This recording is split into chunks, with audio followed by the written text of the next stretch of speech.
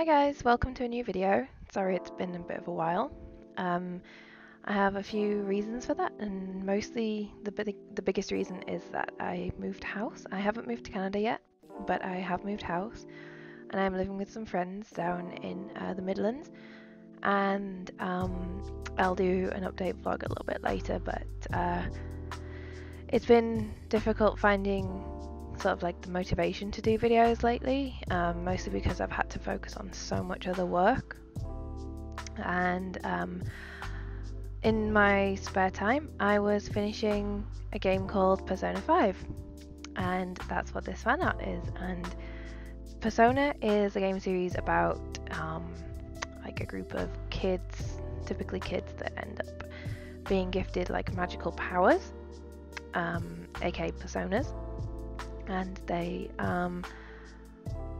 actually like fight and battle and progress through the story with these persona characters, and the main character can wield like more than one, and then it also like has like a social sort of dating simulation aspect to it, and a time-based aspect to it, and it's a really clever game. And these four characters are from the newest game, which is Persona 5. And I finished Persona 5. Oh my gosh, it was so good, and I think it easily ranks in my top 10 video games of all time, potentially my top 5. I just had so much fun with it. I adore the characters, the style of it. I have a big space in my heart for stylized games, and this just ticks all my boxes, to be honest, and I absolutely adored every last part of this game. It was so incredible, and I fell in love with the characters, specifically the female characters and the protag, and I just had to draw them. I am planning a drawing of the 4 boys from the team. I say 4. I probably won't include one of them just because of how the fandom kind of sees him, but yeah, so what I did with this was I actually was running very low on brush pen ink. I had like no ink left in my brush pens. I've actually been super duper strapped for cash these past couple of months, and mostly because I had to move out, and I had to kind of prepare for a con and just lots of little bits like that. Manchester Comic Con didn't actually go as well as I needed it to. I made a record making amount, but it because of the high cost of the area that I was in, I didn't have enough money left over, so that was one of the reasons I wasn't able to go to Canada, because the immigration are quite I know that they can turn you away if you don't have enough cash, so I was really worried about that, and so I delayed my flight, and I decided to move away and move in with some friends. So yeah, but so I was a bit strapped for cash, and I wanted to use what I already have. I've spent a lot of money on digital art equipment, and even though I can't really utilize my Cintiq like in the most comfortable manner like that I'm used to at the moment, I decided to ink this digitally, and inking digitally is not a strong suit of mine. It is something that I've always severely disliked, but I need to get used to it.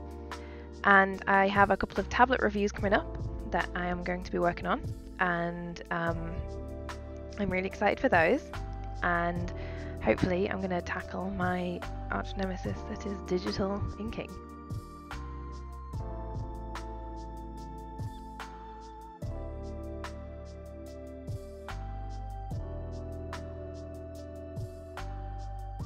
And I thought, I have no brush pen ink, and that is fine. I'm going to use my printer because it has pigment ink, and I'm going to use my Cintiq. And so that's exactly what I did. I digitally inked it and then printed it using my Canon Pixma Pro 10. Now, I can't guarantee that this will work with all printers, because The printer that I own, like I said, it has pigment-based ink, which is waterproof. A lot of standard printers tend to come with dye-based ink, which is not waterproof, but you're welcome to check. Also, laser printers should be good for this because it's toner, it's not ink. So yeah, if you want to give anything a go, always check that your ink is waterproof, or you could just use something like Copic's. I think Copic works well with most printers. And I actually have this line art for free on my Patreon, and you can go check out my Patreon if you'd like to stay and pledge and help me out with my new life. As I'm preparing for Canada, then my Patreon is in the description, and it's mostly centric on transfer and the concept and development of my comic. So yeah, but I've released this as a free line art, and the only conditions are that you don't remove my watermark, obviously, but it's free to colour, and I'd like to see it if anyone else coloured it, and you don't even have to do the same colours as the characters if you just want to practice using it. If you don't know the game, that's fine, just, you know, free line art. So the 4 girls are called Haru, Futaba, and Makoto, and they are great. It's hard to pick a favourite, but I think my favourite is Futaba. I think Futaba is probably one of my favourite characters of all time. And then it comes close with Haru, and I actually romanced Makoto in the game. But they're all so lovely, and you expect them to be completely different to what they end up being.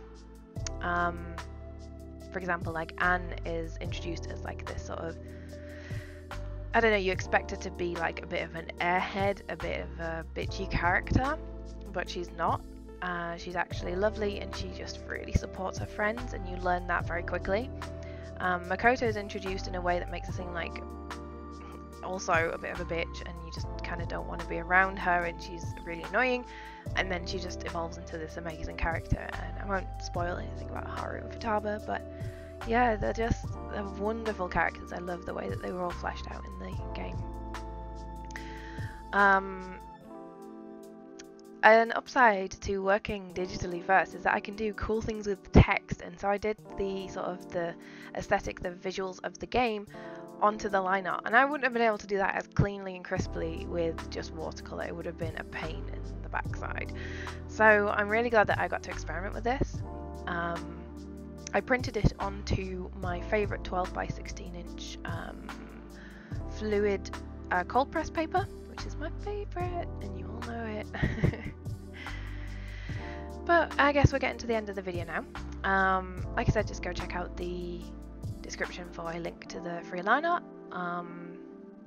And I think that's roughly everything.